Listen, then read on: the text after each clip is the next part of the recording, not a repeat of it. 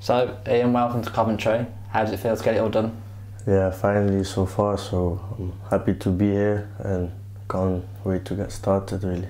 And you've got it done before the start of the season. You're looking forward to the game against Wolves on Sunday to get ready for Forest.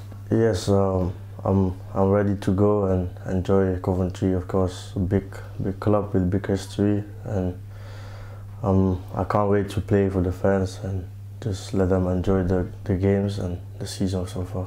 You mentioned playing in front of fans. How much are you looking forward to that? Obviously, you loan spell at Charlton last season. There weren't fans there a lot, so the chance to play in front of fans. Really looking forward because of obviously this pandemic, the fans weren't allowed in the stadium. So I hope they enjoy it, and obviously we want to play good football with the manager and a good football playoff style. So I'm really excited to get there and show the fans what I can do this season.